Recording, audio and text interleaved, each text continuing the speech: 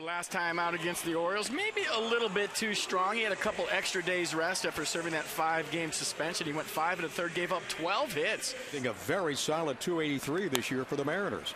Bouncing ball to Morse. Can he backhand it? Yes. On to Marquis. And it's a 1-2-3. Top of the first. Flash some leather early. Shoulders are just a little bit too big. Did you write yourself a note today? I did. Bring a jacket. Bring it. Let's hear at Nationals Park. Marquis delivers. Bouncing ball to Espinosa. Could be 2. Desmond and Morse. And it is. That he faced. Bouncing ball to Morse. Morse with a toss to Marquis. And there's 2 quick outs in the 5th. A couple things.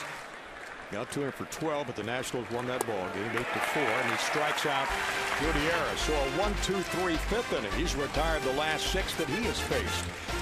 We go to the bottom of the 5th, still scoreless. Nobody out. Wilson leading off the 6th inning and strikes him out. Second consecutive strikeout into the 5th inning by getting Gutierrez. Fight from Wilson. Not a whole lot he could do. Bernardino going to try to get it, and that's the first hit of the ball game, and it comes from Michael Pineda, who breaks up Marquis' no-hit bid in the 6th inning. Now the 2-1, bouncing ball to Morse. He'll take it unassisted. Inning over. Marquis gets out of the trouble. Well, with that sinker he's featuring today.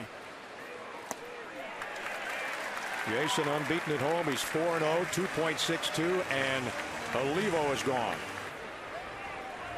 And the 1-1.